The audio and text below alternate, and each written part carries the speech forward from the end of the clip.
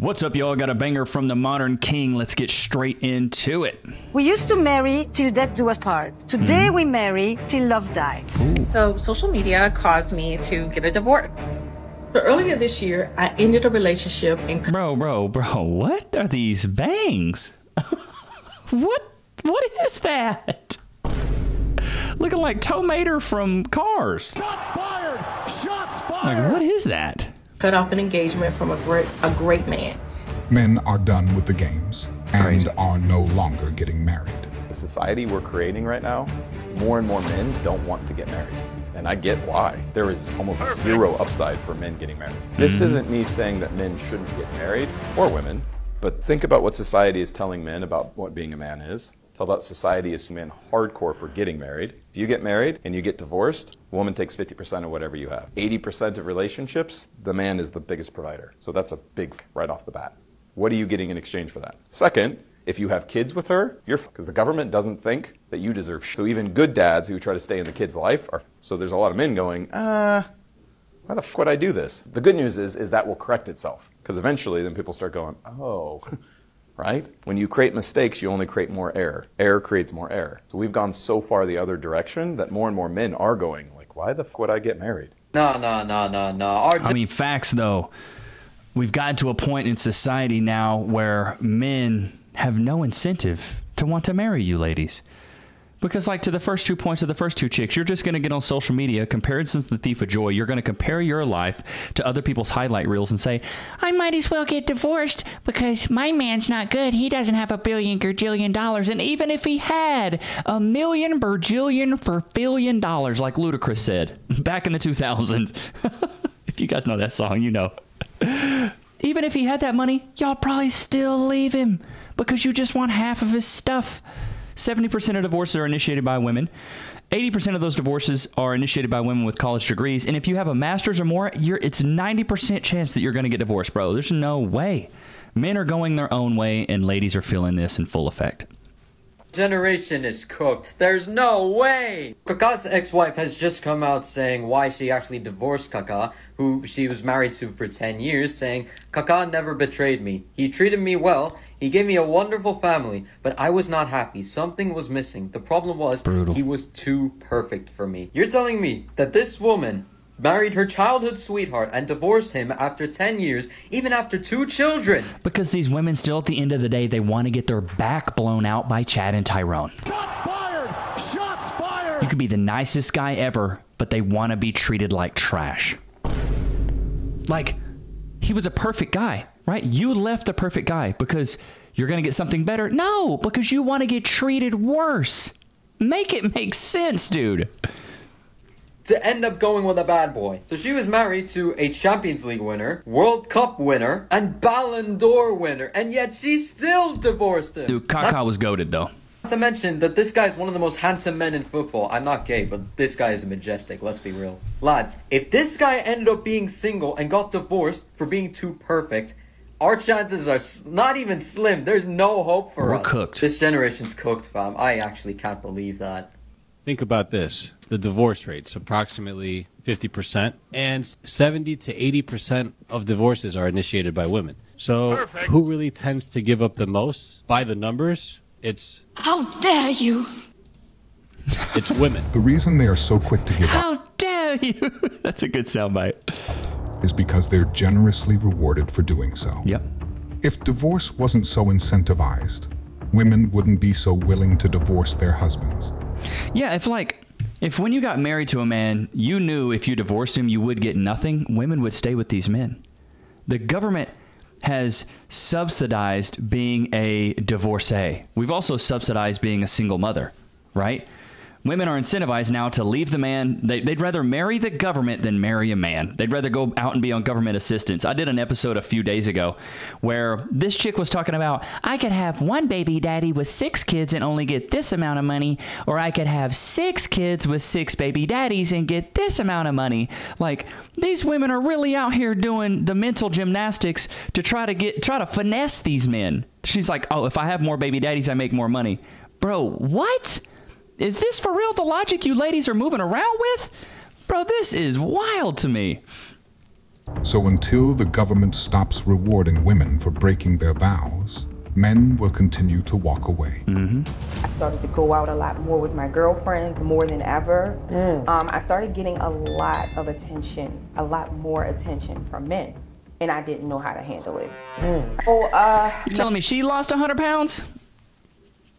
Damn, that was a big ass woman. Cause she already looked big. She looked like a big back Betty to me. I'm gonna keep it a buck. I had a guy at work, and we started to become friends. This is where like Lizzo, you know what I'm saying? Lizzo, her big backed ass. South Park just cooked her. Y'all got to go watch that, bro. South Park cooked her. It's so good. It's like a play on the Ozempic stuff. They absolutely cooked her. But now these big women think that they're high demand. Y'all's sexual marketplace value is lower than ever, but y'all really think y'all out here cooking. Y'all really out here think, you really think men are out on the market. Where are the big backed women at?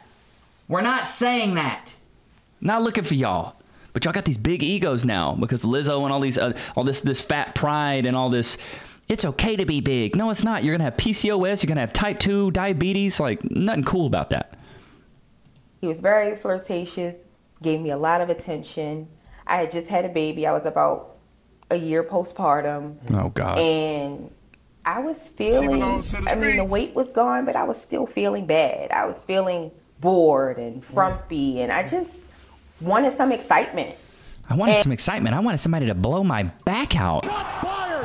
Shots fired! That's what we hear, ladies, when y'all say that. And he and I became friends, and it was innocent at first, and then it gradually started to progress into something a little more inappropriate each day. Good Lord. Each day. No shame about it. Talking about it in an interview. Good Lord. And her husband's out here saying, that's my baby. That's my girl. She had my baby. I love her. Goodness gracious. Ask me what you just asked me. She's 20, and she asked me, how old are you? I said, I'm this. And she said, where's your ring?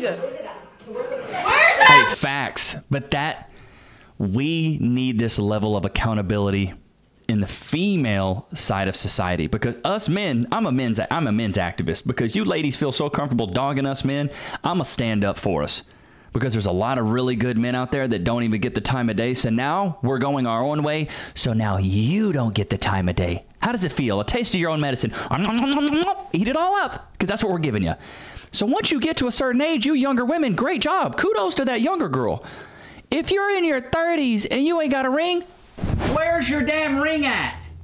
Where is it? Donde está el ringo? I don't know if that's how you say ring, but you guys get the gist.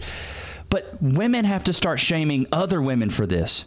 Us men shaming them, they don't care. They're like, oh, he ain't shit, he ain't nothing, it don't matter.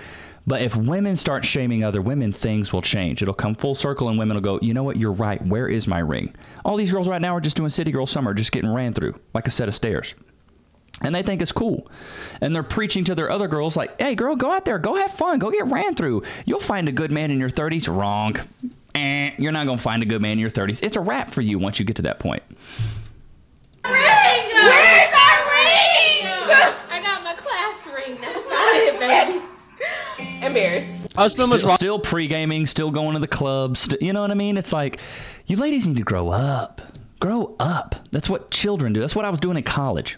Wrongfully convicted, how long would you wait for him? 6 months, max. Damn. And we've been together 15 years. How long would you wait for her? Forever. 5. Don't lie. 5. 5 what? Months. Good, dude. You should get back on Hinge immediately. Well, this is why you don't get with women that are way above you. Like, your girl has to like you more than you like her, bro. This is why I always say, like, I didn't agree with this from Myron from Fresh and Fit, but now I do, because women are hypergamous in nature. Like 2 or 3 years ago, I was like, nah, man, it's okay if you like your girl more. Nah, no. Your girl needs to like you more than you like her, because the thing is, she needs to feel like she's shooting up. Because if she doesn't feel like she's shooting up, she's going to leave you. And I promise you right now, this girl thinks she's all that in a bag of potato chips, and the guy that she's with looks like a regular schmegular dude. Good on him for bagging a girl that's aesthetically pleasing. She's pretty cute, right? But at the same time, she would leave him so fast. He went to prison. She's dipping. She's dipping like Dippin' Dots at Six Flags. She's outie, bruh. But he would probably ride for her. It's It's truly sad, bro. This is why I say you got to ask your girl. If you got a girl, ask her, hey, if I went blind tomorrow, would you stay with me? If she doesn't say yes within a millisecond, she belongs to the streets. She belongs to the streets. How long would you wait for him? I wouldn't. No, Fuck your husband? that. No, fuck that. Even if he's wrongfully convicted? How would I know if it's wrongful? I could prove it. A year minimum. Year max, and you got to get back to Hinge. I'd wait. How long? How long are we talking? 10 years, 15 years. I'd wait. I'd wait 10 years. She wouldn't wait, but it's all right. Yeah, 1 week. Yeah, that's harder to have a dude already ready to go at that time. The best man, bro. Right? See, us men, we realize this, and we've come to this realization that we are expendable, and you ladies really will be out here if something bad happens and we're not providing and we're not giving you what you want. You're out. You're out. There's no ride or die women. They stopped making ride or die women after like the 40s. The ride or dies have been dead and gone for decades. What do you guys think? When do you think was the last generation of ride or die women? Personally, I think it was like our grandparents' generation, because the boomers, bro, y'all got crazy divorced. Crazy divorced. Like almost every boomer I know has been like, I'm on my 3rd divorce, I'm on my 2nd divorce. Like, but it's not from the guys, it's mostly from the women. But the women they're not ride or die anymore. Our grandparents' generation, grandmas were ride or die. Like my grandparents were married for 65 years. You know what I mean? I know a lot of people, their grandparents are still together to this day because they rode together and they got old together. But you ladies nowadays, nah, ain't no ride or dies. Exactly. Every time. All time, every time. If your man was wrongfully convicted, how long would you wait for him? Not even a day. Wrongfully. Okay, if your husband was wrongfully convicted, how long would you wait? The umbrellas is all I need to see. You probably did it. A year. For your husband? Yeah. So social media caused me to get a divorce. Like, that's dumb. That's a mistake. Let me explain. This is about to be one of those videos Wow. where I'm like, why is this on the internet? But continue. My own feelings of uncertainty and unhappiness for a while. I was actually, I hate telling people this, but like, I had thoughts on my wedding day, and I thought that was just super normal. And I was in the haze of being a new mom. We got pregnant very early in our relationship. This is yet another perfect example of how women fall in love with the process of being in love rather than the actual person that they're marrying. And once the excitement of the wedding and having a baby and all of those things die out and reality smacks them in the face, they wake up and realize, oh, I think I made the wrong decision. And in this case, a lot of these women already know on their wedding day or before they even have children that they don't want to be with these people in the first place. That's crazy. I think is very, very selfish. We got pregnant very early in our relationship on purpose, which, again, another story for another day. But, you know, being a new mom, I had 2 kids, 2 young kids, and I was just in survival mode. So I really didn't have a lot of time to think about me or what I wanted or what I was feeling. It's always me, I, my. Honey, you have kids. It's time to grow up and be an adult. You're not a child anymore. You're not just like, well, I wanted to do this and me, and I just wasn't feeling fulfilled, and I and this. And you have children now.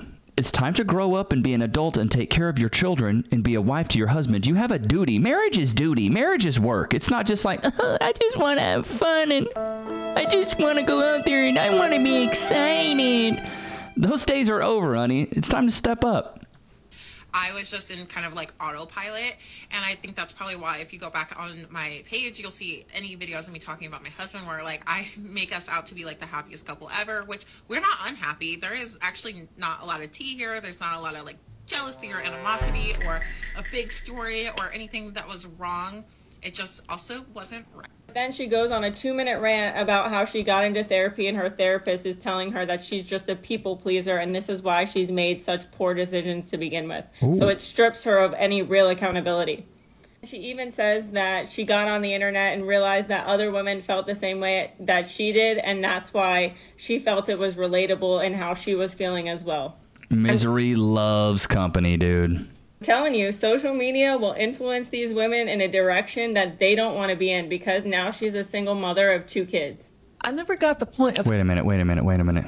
Hit it. You're a single mom. You said I would ask you if it's here or not. You said you got it. Congrats, honey. You're a single mom. It doesn't get easier. It doesn't get easier. It actually gets a lot harder. Pun intended. Happy wife, happy life. Happy man, happy land, boys. Happy man, happy land. Fuck that all that happy wife, happy life. Nah. Up and it conditions you to think as long as a woman is happy, all will be well. And then you grow up in a That's an oxymoron. A woman that's happy can't make a woman happy, bro. Come on. Where women strive to do exactly that, make sure that they are happy above all else, including above their partner. To live by happy wife, happy life is selfish. To live by happy spouse, happy house is love. And now it confuses me to think why a woman would put her happiness above anybody else when she asks for a leader, a provider, a protector, all in one, to be loyal and to serve according to her emotions and necessities. It seems like a big responsibility to take on a wife. Yeah. It almost sounds like a child. To be taken care of, to be paid attention to be coddled and loved, and never wanting to seem like she's giving too much, because then who are you to tell her anything? To have enough experience to please her in the bed, but now you have to compete with all the men that have already left their mark in her, and it's not just one, and it's not just two, and it's not just three. And it doesn't stop there. You have to look her type, act her type, and most of the time she wants a little bit of hood and a little bit of holy. But if you act too holy, you're seen as weak, and if you act too hood, it comes across as you're too aggressive. She wants a man that will spoil her and treat her like a princess, to be called queen but have no class when the words out her mouth are disrespectful as soon as it doesn't go her way. But you must be patient. This woman is and preaching. you must be graceful with her. And the irony of all that I say about this is that she wants to come as she is. It sounds like she's looking for the love of God in men. If you enjoyed this, was she reading that? Because that was good. I'm gonna keep it a buck. She kind of crushed that. Had a couple things I wanted to share with you guys. So, Peter Vaksovsky, shout out to you, man. You've commented this a couple times, and I think this, I don't even know if you call it a quote or a stanza, but I'm gonna read this to you guys because it was so good. So it goes like this: if she can't be corrected, she can't be directed. If she can't be directed, she can't be protected. If she can't be protected, she can't be respected. And if she can't be respected, she can't be selected. Boy, mic drop. That is so good. That is so good, bro. I love that. I absolutely love that. Because all that's true, man. You can't correct a woman. She can't be directed. You can't point her in the right direction, right? She can't be directed. You can't protect her, right? Hey, you need to be able to listen to me. You need to have full faith in what I'm saying, because if you don't, you're going to go out in this world, and the world is crazy. If I say, hey, don't walk down the street, and you're like, I'm going to walk down the street, and you get mugged, your fault, not mine, right? If she can't be protected, she can't be respected. If I can't protect you, I can't respect you. You're not going to listen to me, and then you're not going to get selected at the end. So, beautiful quote. Shout out to Peter Vaksovsky, 9211, bro.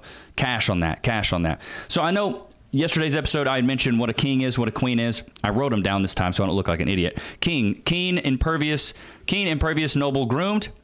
Queen, quaint, uplifting, elegant, empathetic, and natural. So, a lot of you guys in the comments were saying nurturing, which I do agree with that. I kind of relate nurturing to uplifting and empathetic. Empathetic is understanding other people's emotions, what they're going through, and being able to relate. And uplifting is being motivational, uplifting, like very positive, helping you build confidence in yourself, making you feel good about yourself. So natural is in like, we want natural bodies. I don't know a lot of men going out there saying, I want lip fillers, I want Botox in the forehead, I want a boob job, I want a tummy tuck, I want a BBL. We don't want all of that. We like natural bodies, natural hair. It's really that simple. Why is it such a hard concept for women to understand, that we just want their natural bodies? Like, y'all are doing that for you. All the BBLs, the boob jobs, the lip fillers, the Botox, y'all are doing that for each other, because you understand that your vanity is a direct correlation to your sexual marketplace value. Therefore, you're trying to do the most with your vanity and your aesthetic so you rank higher in the marketplace. So for women to get mad at men and then say, well, all you care about is the way I look. You guys know it and you compete against each other, you idiot. What are you talking about? Stupid. You're competing against each other to look good because you know we like it. Just the absolute hypocrisy blows me away. Like, you ladies know. That's why y'all are out there doing the most. Ladies these days would rather go under the knife and go into surgery than go to the gym. Think about that. You know what they would do back in the day? They'd put the frickin' fork down. Put the fork down, and they would lose weight. Walk a little bit. You would lose weight. Eat better, you'd lose weight, right? Nowadays, they're like, nah, I'll just go get lipo. I'll go to get a gastric sleeve, I'll get a BBL, I'll get a boob job instead of going to the gym. Like, we have lost our way as a culture, but it's now is our time, men. We have to keep going our own way. We have to keep standing our ground, because hopefully in the next generation or so, this stuff will come full circle and women will realize what their true nature is, become more fit, feminine, friendly, cooperative, submissive, and have no children outside of us, and be quaint, uplifting, elegant, empathetic, and natural. We can only hope. Hope you guys enjoyed today's episode. We hit 18K subs. We are halfway to 19K. Become a member if you really enjoy the content. I really would appreciate that. I think we got a few members. I want to build the member community. I really do appreciate you guys. And then join the Discord if you can for offline chats, and maybe give me some suggestions of videos to react to. I would love that. But don't forget to like, comment, subscribe. Hope you guys enjoyed today's video. I'll see you guys tomorrow, man. Peace.